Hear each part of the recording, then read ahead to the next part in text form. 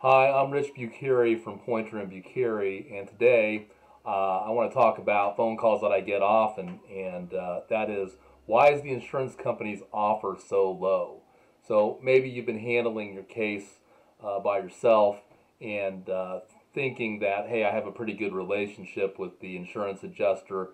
They seem like they're treating me pretty fairly, so I don't want to get an attorney involved. And then after a few months, you haven't heard anything from the insurance adjuster, and then when they finally do call, the offer that they're making you is much less than when you anticipated. So the first thing to consider is, are all your damages being considered? Are you submitting all of your medical bills and related treatment? Have you submitted your documentation for your lost wages? A lot of times insurance companies only want to pay you what you paid out of pocket, as opposed to maybe what your health insurance paid or what Medicaid paid or what Medicare paid. The other thing that insurance companies like to do to lower the amount of their offers is to claim that there are liability issues, even in cases where it seems very straightforward as far as what happened.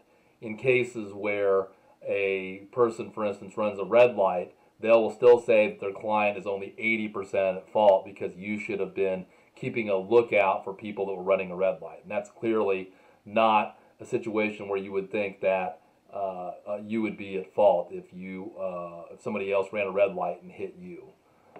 And then finally, do you have any leverage? The leverage that attorneys have in negotiating with the insurance company is that we can file suit.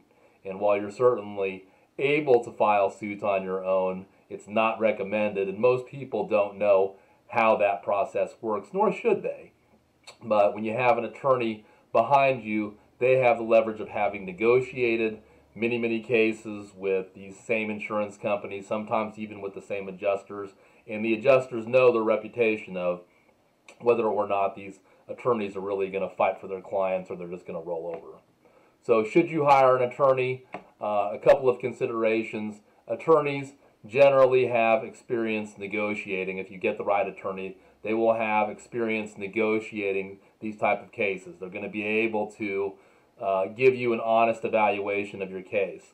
There's an evaluation of what the case is worth if you were trying to negotiate it versus if you have an attorney that's going to be able to build your case the way it should be.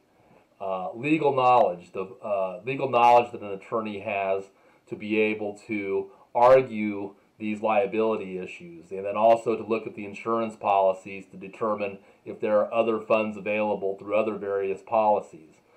And lien reductions. Sometimes you're going to have insurance that paid for some of the bills, or you're going to have a lien from a medical provider, and those amounts can be reduced so that you can get more money in your pocket. So that's another advantage of hiring an attorney.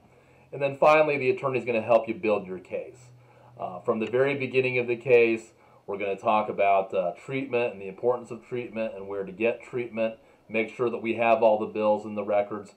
Make sure that we are presenting it in a way that it can be related to the accident clearly, and we're going to be able to gather evidence, photographs, whatever is necessary to make the most compelling case to the insurance company to maximize the amount that you can get in your pocket.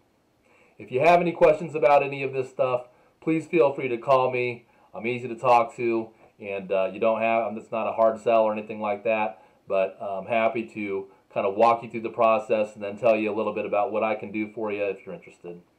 Thank you, and stay healthy.